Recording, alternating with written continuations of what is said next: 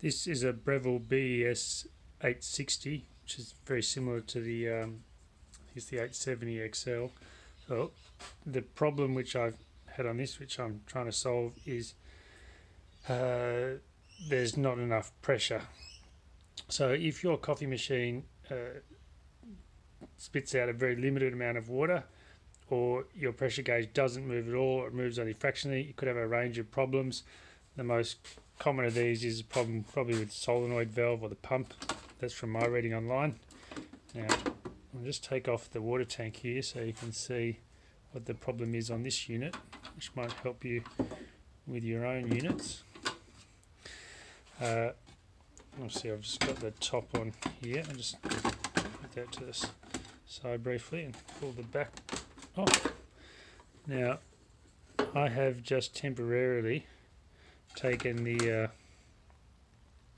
tube here from the overpressure valve here, which normally goes into the top of the boiler just there. I've taken that out, and the reason I took that out is because I wanted to test my pump. So this is a simple way to test your pump.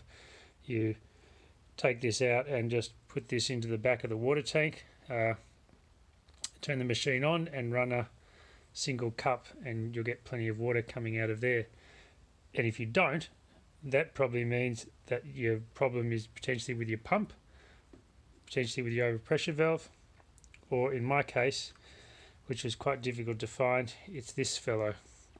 And this one generally exists between your tank and your flow meter. So my flow meter is just wiggling around there. It usually sits on those 2 points there, and I've taken it off. And this would have sat in there along with another little bit of tubing. Oh, there it is there. So that sits in, and it only sits in one way.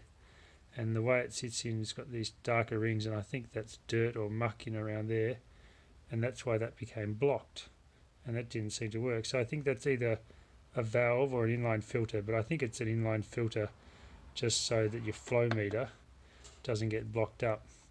But that can be a reason you're not getting enough water or not getting enough pressure, and that was quite hard to find. And on this particular unit, I foolishly replaced the solenoid stem valve assembly and the pump before I discovered that, so pretty expensive mistake. But if you're diagnosing a BES860, good luck with it.